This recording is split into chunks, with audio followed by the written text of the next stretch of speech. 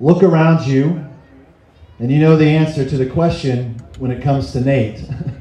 Was he loved, and did he love well? The answer is yes. Nate could get the most out of every young man at the right moment. He proved that you didn't have to be the biggest, fastest, or strongest. You just have to give 110%. When Nate and Jake were old enough to understand, I gave them a motto to live by that my coach gave to me. The 4 P's: poise, purpose, pride, and precision. I want all the Blue Jays to remember the 4 P's and what Coach Danneman gave to you. My family and I want to thank the Blue Jay Nation for all their love and support. We will be forever grateful. We love you. Thank you.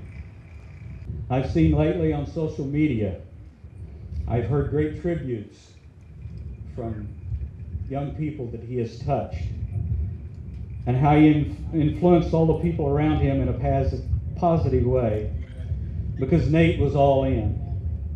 To quote a special friend of the family, Nate always did the right thing for the right reason. And when it came to his family, he was a wonderful husband and a super dad, because when it came to his family, he was all in. Nate would kick sometimes for the scout team, and he would run on the field. Bring in the mule! Bring in the mule!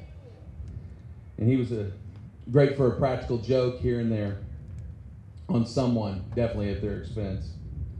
I understand we're all hurting. We have questions of why. Life's not fair. Unfortunately, it's not our job to do this. I do ask that you not put a question mark where God's put a period. It's a tough pill to swallow. God has a plan. We're just not privy to it. Nate has brought us together, and my guess is he would want you to take some time to treasure the people close to you. He would want you to take some time to say what you need to say to each other.